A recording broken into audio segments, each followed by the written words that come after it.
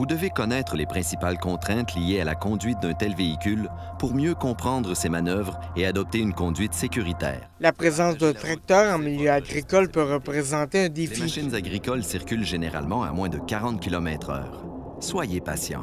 Elles sont souvent très larges et longues. Elles occupent parfois un peu plus que la largeur de la voie de circulation et peuvent nuire à la visibilité des autres usagers. L'UPA de la Montérégie est très immersé et rappelle l'importance de partager la route, surtout avec la présence accrue de machinerie en ce temps de récolte. Vous pouvez franchir une ligne continue simple ou double pour dépasser une machine agricole seulement si cette dernière est équipée d'un panneau avertisseur fluorescent de circulation lente.